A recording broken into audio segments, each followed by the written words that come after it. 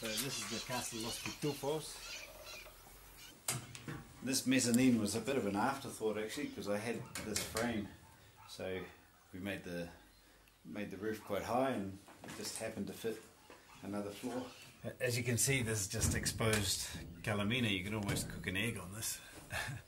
And there's light coming in here, so it's sort of drafty. In the day it's like hot, and in the night it's cold. So we looked at insulating it with commercial materials, and it was going to cost over $1,000. And so in this video we're going to show you how we're insulating this with basically with very little cost. We'll keep a tally for you.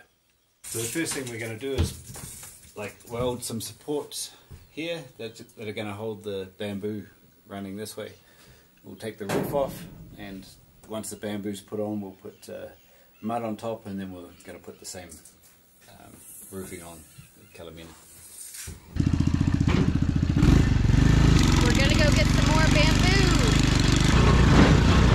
We're walking over to our neighbor's property that grows bamboo, and he was actually going to give it to us for free, just let us come in and take it, but we offered to pay him. Still a really good price, and he also makes some money from it. And we still need like 2 or 3 more loads of bamboo. It's a lot of work, but I actually really enjoy cutting bamboo. It's kind of weird. Do you enjoy it? Yeah. You do? Yeah, it's hard. It's hard work, but it's good. Yes, bamboo.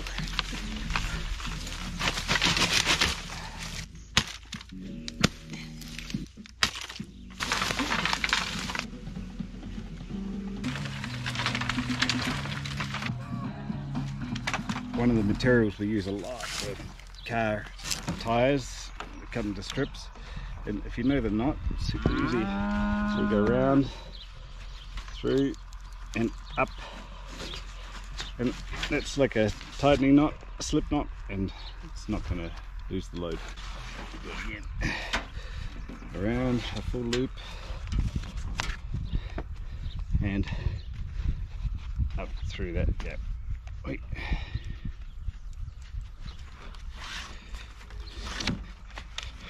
Done.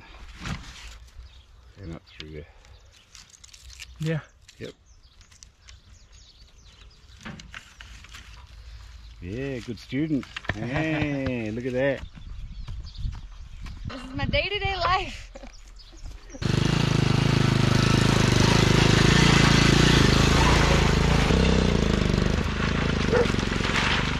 So first we're going to get some metal beams, and these are going to be used to support the bamboo. Get a cloth, put some gasoline on it, and we're going to clean the oil off, because these things come with oil on them to stop the rusting. Going to give it a lick of paint.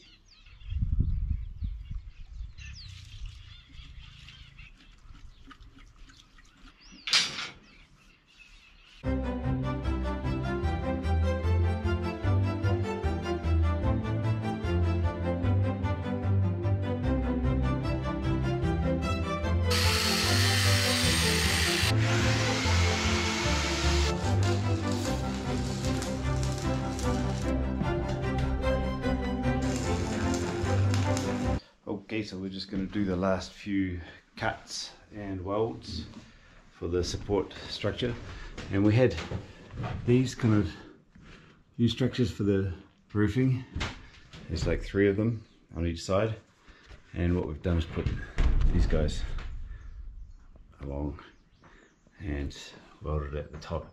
What we're also going to do is put an A-frame. We got one at the top, which will help keep them apart and bear more weight, hopefully a ton of mud. We're gonna find out tomorrow. Yes, I was a little bit worried that we're gonna go under specification in terms of weight load, so we've doubled the number of down beams, these A-frames that we're welded together, and that's the biggest cost in the project. It's yeah, $50. So instead of spending $1,000, we're probably gonna come out at around $70, I'd say, for this project.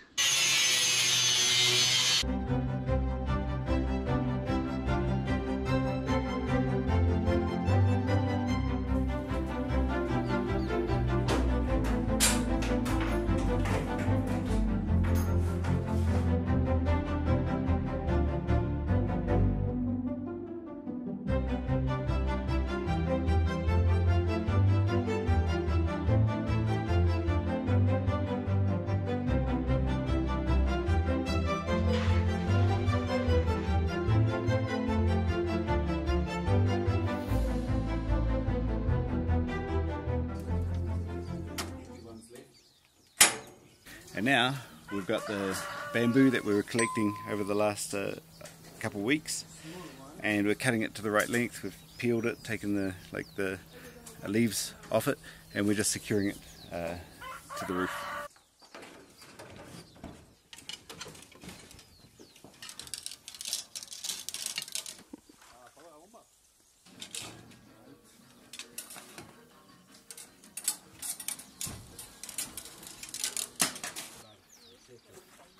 Good. Getting better with each one, yeah? Tie the top one there.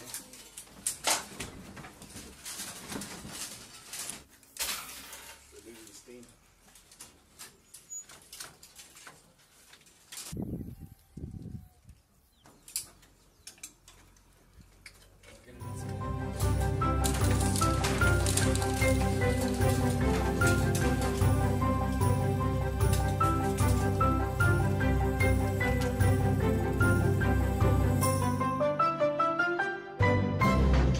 Alright, we got the egg crew on it. Nico's doing the sewing. Millie's putting up the last of the bamboo. What we're going to try and do is fill in the spaces with some short pieces. Just putting a nice tight weave on it is a nice trick. Putting a piece of bamboo underneath to tie it together helps control the spacing, put it all level, and actually strengthens. So we're using the mud, which was from when we dug the pond, and we made a donut with it first, filled it with water, stepped in it, mixed as much as we could, and then left water in it for 2 days, and then came back, did it again, and that's like that. You can just make it an equal consistency without playing with your hands, and it's quick. This is the third day. We added a little bit more water, and Alice had a little dance in it,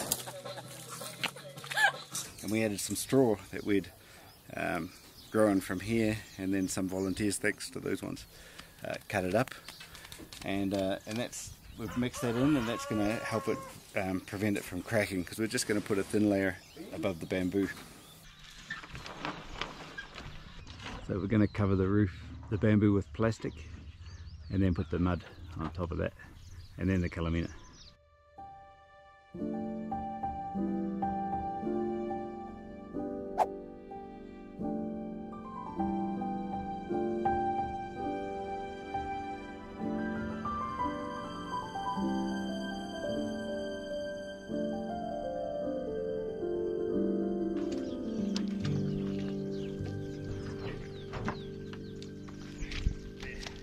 Yeah? Yeah, yeah. And below. Just right on the top rail, just a little bit over the throat on the far corner.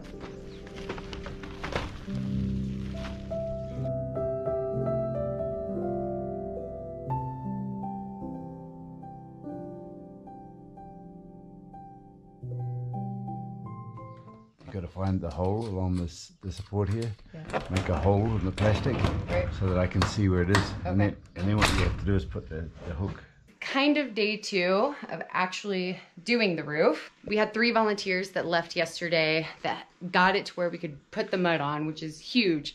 So we were able to let it dry overnight, and we missed a little bit of time this morning. We would have preferred to put the roof on to try to avoid, you know, we want to miss the rain, obviously. Because we had a family of 5 arrive today that are staying with us a couple weeks.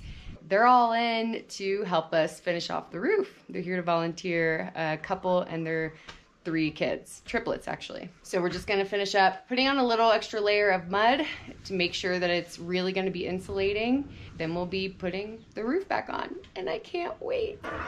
And we're back. Hello. We credit our own YouTube channel called The Traveling Triplets. Tell 'em. We've got our own YouTube channel called The Traveling Triplets. Please watch. What's it about? Us traveling! And this is probably the best place we've ever been to so far. So far we've done 3 months.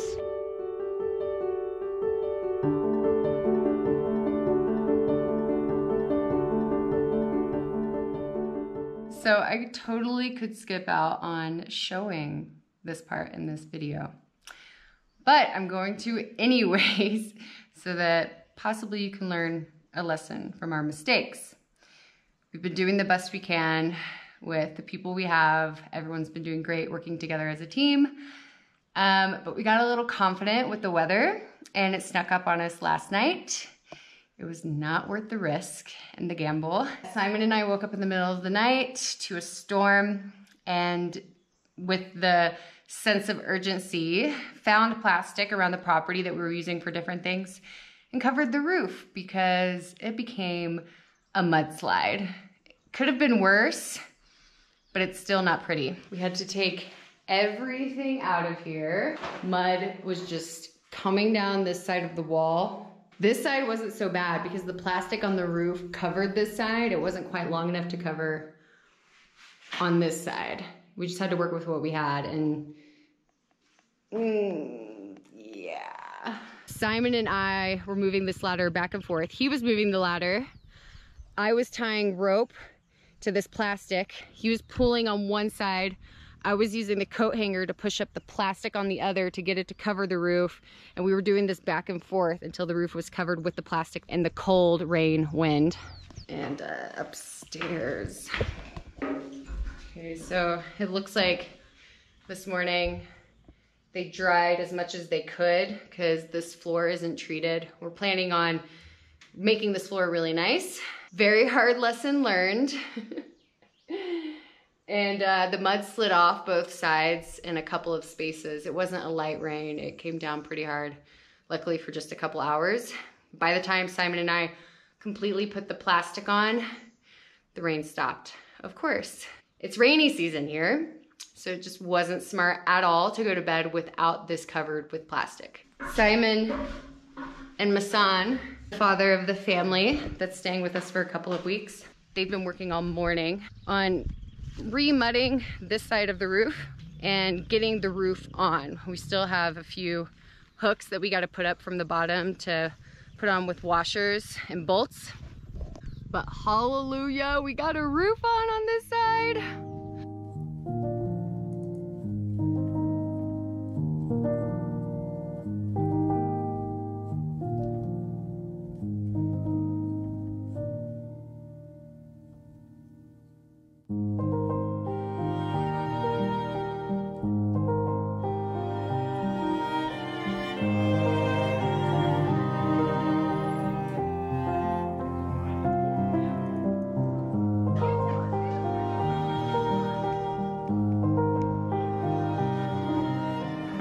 Okay, well, we've got half of the roof done, and I think what we learned from this process is not to take the metal off, because to put it back on we've really suffered. And on the other side where we did it, when there are storms and the wind goes different directions, it leaks.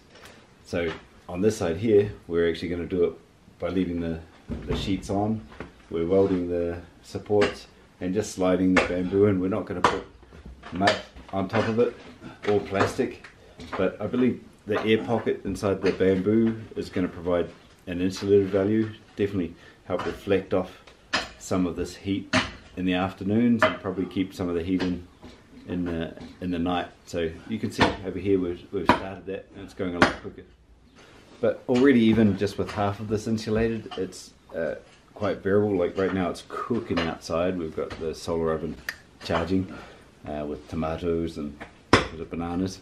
But it's really bearable here. It's not hot at all, and before you feel that refractive heat inside, it does slowly heat up the air, and having the doors open because we're constructing right now, I guess it's got more airflow, so we can't feel the accumulative heat of this exposed roof.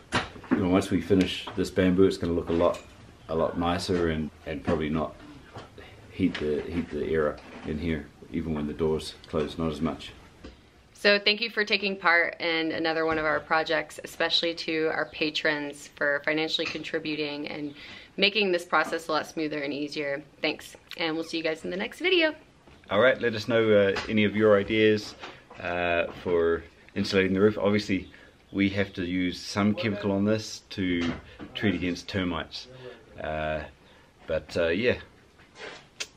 catch you.